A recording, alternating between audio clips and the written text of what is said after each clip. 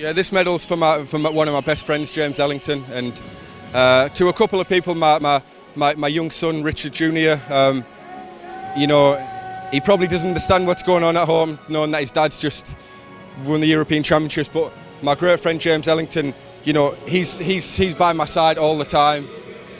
Every time I go to a championships, he's my best friend, he's my roommate, and this one's for him. He's going to come back strong. He's one of the strongest people I know, and he'll be back on the track. You know, that guy's a warrior, and hopefully this inspires him to get back, and I know he will. That one's for him. How is he doing now? He's doing amazing. That guy's doing pull-ups in his bedroom. He's trying to walk already. He's like the Terminator, so he'll be back.